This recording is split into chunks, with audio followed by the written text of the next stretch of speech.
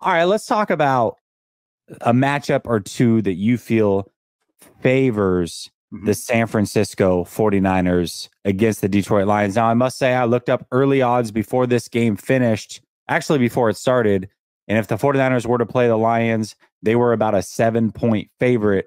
Now, I'm sure these odds will shift a little bit based on this game and how things went, but roughly you're looking at about a touchdown favorite for the San Francisco 49ers, the home team, against Detroit. And it is confirmed they are the late game. We thought that last night, but it's been confirmed. 49ers are the late game NFC Championship. Give me a matchup or two that favors the 49ers versus the Lions. They're linebackers. Alec Anzalone. I mean, look, both of these teams, the Bucs and the Lions, their linebacking core in coverage is horrendous.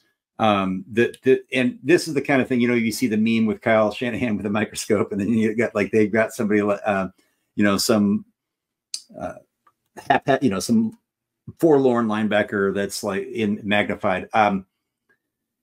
I think the linebacking core. I also think that Cam Sutton is an aggressive corner. I think Cam Sutton is a good corner. I also think Cam Sutton is a gambler. I think their secondary likes to play with house money. They're very blitz happy. I really hope. I think Aaron Glenn will probably send some blitzes, obviously, next weekend. I don't think he'll be quite as blitz happy as he was today. I could be wrong, because I think when you're going up against Tampa, all due respect, you got Mike Evans, and you have a Chris Godwin, but Rachaad White is that threat in the backfield, not as much. Kate Otten is not George Kittle, but Rachaad White's not Christian McCaffrey. So look, by all means, if Aaron Glenn wants to take Brian Branch out of the middle of the field, away from a target, I hope they do. And I think that the 49ers and I think Kyle Shanahan are going to look at those tendencies and be ready to exploit them. So yeah, I think that as stout as like Aiden Hutchinson can be and as tough as he can be to block, that defense in the linebacking core in the secondary is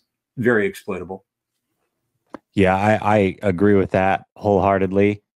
I also don't think Glenn is a very good defensive coordinator at all. I think that he makes a lot of mistakes when it comes to adjusting on the fly. The way that first half ended, where they were playing press, as a defensive coordinator, you can say, "Hey, get off. You don't have to play press on Mike Evans," which is the dumbest thing you could have done in that situation. And Evans just cooks him, gets downfield quick. They score the touchdown, tie it before half. It was really an unnecessary thing. I agree.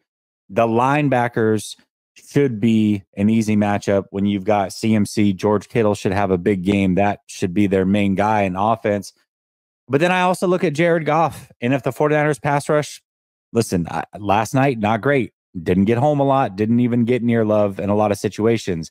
That can't happen again because Jared Goff can do some things if he feels comfortable. However, Jared Goff, when he's pressured, is a completely different player. He walks into sacks. I think he falls down too easily, doesn't even try to fight through sacks, and he makes a lot of mistakes. Jared Goff will give you opportunities to take the ball away if he is pressured. I love that matchup for the San Francisco 49ers, and this is a quarterback who in the past the 49ers have put pressure on and have made him make many, many mistakes. So that is something that I think the 49ers can exploit as well.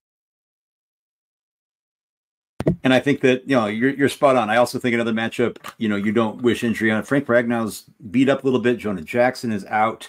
I think this is a situation where you're talking about getting pressure, that maybe this is the game where we really, cave the pocket from the inside. And you hit the nail on the head last night. Jordan Love was not sacked a single time last night. I don't really know if, sometimes we see the quarterback roll outside of the pocket, like, oh, he was pressured.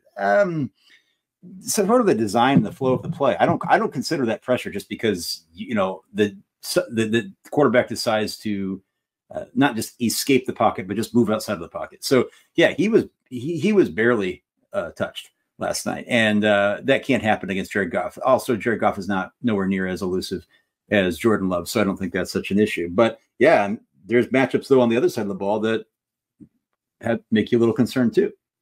Oh yeah, we're gonna talk about those. Let's get to the super chats real quick. Brother Bob coming through 4 times. He's got a lot to say. He says, David, shall we do a shot live on camera for the NFC Championship game?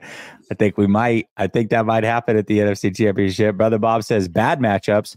Any Lions wide receiver versus Ambry Thomas is scary. Agree. We're going to talk about some matchups that are tough. Another bad matchup, Hutchinson versus McGiveth, really scary. And then he said Campbell versus Scared Kyle.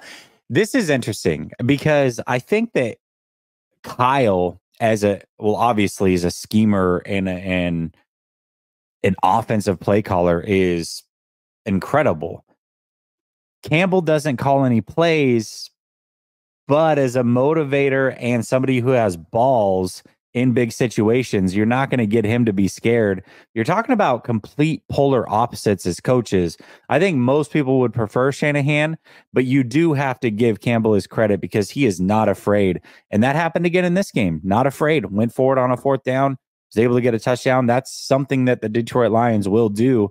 And that makes it hard. It's hard to defend a team that you know can go for it at any time, any part on the field, and have that extra down. And not only that, they'll do fake punts, they'll do everything. So really it makes it harder to any team in the NFL is hard to defend for 4 downs. It's just really hard to do.